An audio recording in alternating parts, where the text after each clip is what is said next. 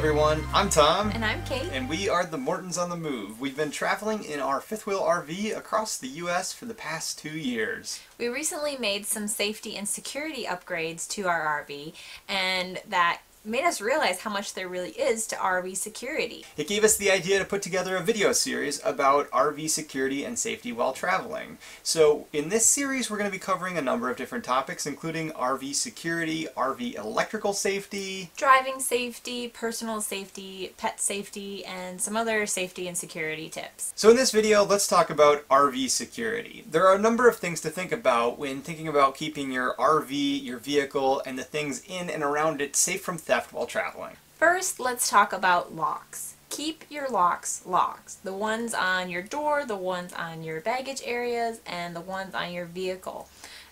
We have an older RV, and so this was something that we recently upgraded because a lot of the older models actually have the same keyed lock. In a lot of RVs, new and old, a lot of manufacturers put the same baggage lock on all the RVs. A lot of times it's a CH751 key and lock combo, and that means that in our RV, if we have that, our key will open not only our baggage locks, but also our neighbor's baggage locks. So we decided to make an upgrade to a key that is not uniform amongst all the different manufacturers. When we updated our baggage area locks, we wanted to also update the door handle so that it would be key to like, and we'd only have one key to go between the baggage area and the door handle. We decided to go with the RV lock, which gave us that capability, as well as a lot of new features that were pretty cool, like a wireless fob and a keypad. We installed this lock and also did a review video on that, which is also on this channel, so take a look for that if you're interested in doing an upgrade to your RV lock as well. We really like it because we end up locking our RV more frequently because it is so easy, so check it out. Another lock to consider for your fifth wheel trailer or RV is an additional lock that will prevent somebody from hooking up, towing it off, or driving it away. You can add a lock on your kingpin if you're pulling a fifth wheel, or you can add a lock as well onto the ball coupler of your bumper pull trailer.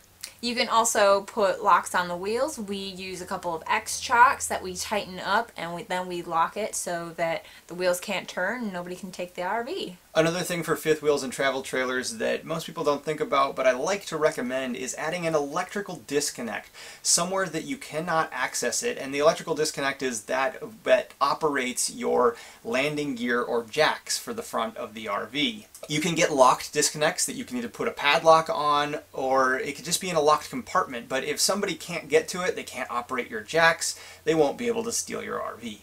If you have a motorhome, you could also look at getting a brake lock or some sort of steering wheel lock so that in the event that a thief did get into the RV, they can't turn the steering wheel or operate the brakes and can't drive it away.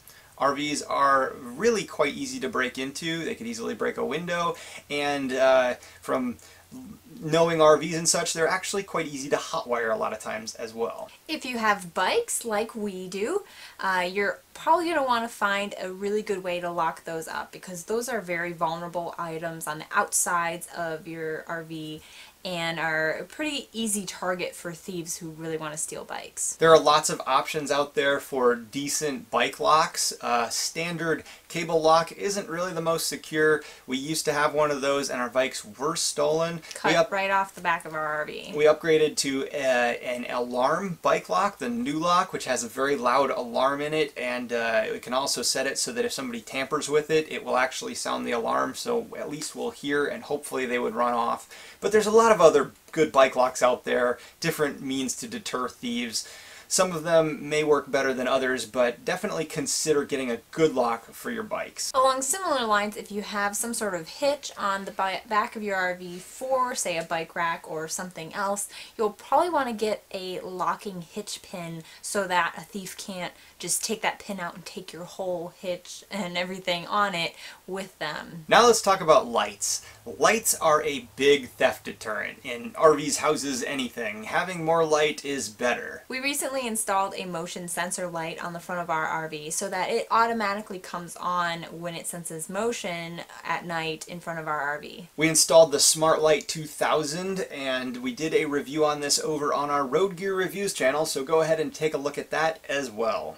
It's also good practice just to leave on a few security lights around your RV. We have a couple that we leave on. And also if you're parking in, say, a Walmart parking lot or something like that, park where it's well lit. It really helps deter those thieves. Security cameras are also a good option for RVs. They're not just for houses. You can install them on the exterior and interior of your RV. You can set up a system so that you have a monitor inside, say, your bedroom so that you can actually see what's happening around the outside of your RV, or you could also set up a wireless IP system so that when it detects motion, it can either alert you or record what's going on. This is also a good option that a lot of people use inside their RV to monitor their pets and make sure everything is okay, and also record if anybody were to break into your RV. Hopefully you can figure out who it was and get something back if they stole anything. You can also install an alarm system, especially if you're planning on leaving your RV for an extended period of time. It's a great way to deter and scare off potential thieves,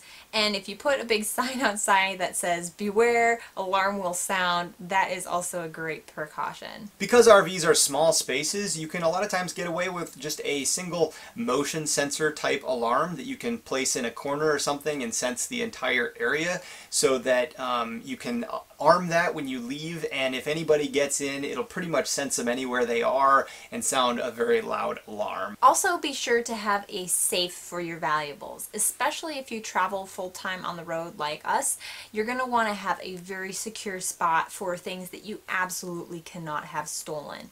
The safe should be attached to the RV and very secure so that somebody can't just, even if they break into your RV, can't take it with them and just leave. Also a good idea to be fireproof, because if an RV does catch fire, they frequently burn to the ground. Another great practice for securing your stuff is to write down serial numbers of everything that is of value. That includes your cameras, your bikes, your TV, anything that a thief might want to steal. If you have the serial number, it's the only way that police are going to be able to get something back in the event that your RV is broken into and something is stolen. And any RV is easy to break into. You can break a window, just like a house. So it's really good to have those serial numbers stored somewhere where you're going to be able to provide them to the police if you ever need to.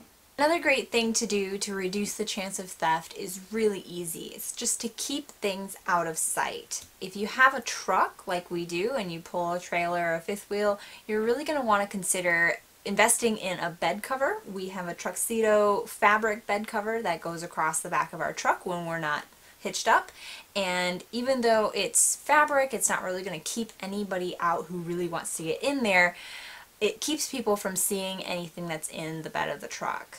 When your RV is parked and you leave, be sure to pull down the shade so that nobody can come up and peek into your windows, see your computer, your TV, your camera, anything like that. Just keeping it out of sight keeps it out of their mind. Also be alert of your surroundings. When you're traveling in unfamiliar places, just keep an eye out for anything that's unusual or possibly suspicious. Oftentimes when you end up in an unsafe place, you're going to get that just gut feeling that something isn't right and you should probably move on. And if you listen to that gut feeling, you're going to avoid a lot of potential headache if something did happen. Just being very aware of your surroundings as well is a really good way to signal to somebody that, hey, it's not a good idea to mess with me because I'm alert and we're going to be watching. Finally, and this may seem like really common sense, but don't leave your keys inside an unlocked vehicle or RV. Many car thefts happen this way, and it makes the break-ins very easy, and you really just don't want it to happen to you. So lock your cars, lock your RV, and stay safe. Thanks so much for watching. We hope you found some of this information helpful. If you have any tips or tricks for RV safety or security, please leave them in the comments section below, and we will also add them to our corresponding blog post over on our website at mortonsonthemove.com so that we can all learn and share this helpful tips and tricks together. Also, be sure to check out our other videos in our RV security and safety series, and we will see you next time.